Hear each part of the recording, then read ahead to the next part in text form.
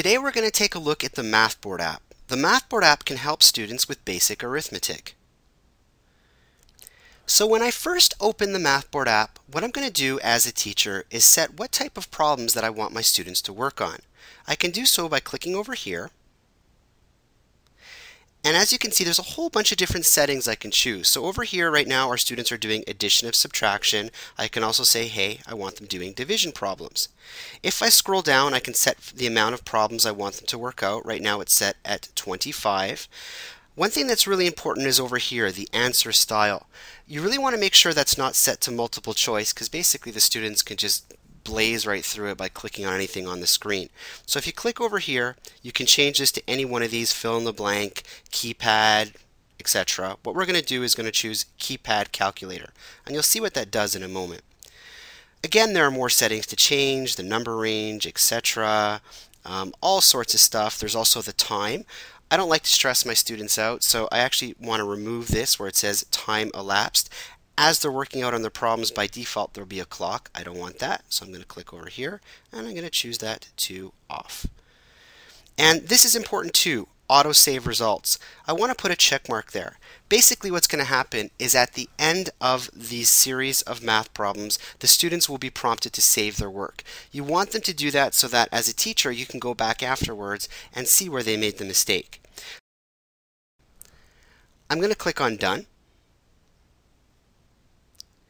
And what my student will do now is I hand him or her the iPad and they click on play.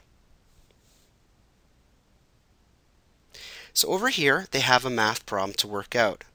If they need to actually work that out on a piece of paper, they can do it on a piece of paper, or if they'd like, they can actually work on the iPad right over here. I can click on expand.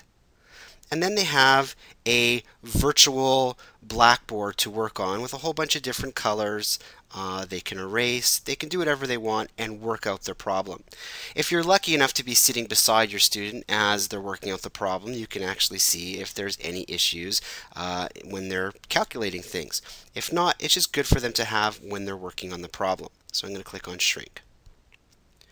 So as a student, what I can do is I can go through here, I can say, whoops, I got that one wrong, etc., etc. I can go through this. I'm going to go through this very quickly. If the student is not sure how to answer the problem, they want to come back to it later, they can click on OK. And what will happen is they will come back to that later. So again, we're going to keep blazing through all the problems here. And if they got one correct, they'll get a little ding, correct. There you go. Oh, I scored 0%. Oh well. Over here, I'm going to click on Save. And what you can do is, or what the student can do, is they can click on any one of these problems. And over here it says Show Problem Solver. If they click on Show Problem Solver, the app will actually take them through the steps involved of figuring out the problem.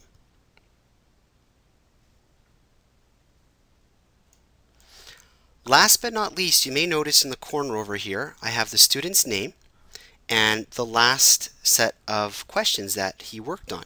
If I click on this, I now get a record of everything that student did. I can even click up here and I can email myself the results of what this student had done. So it's pretty neat. So in conclusion, that's a brief overview of the Mathboard app for the iPad.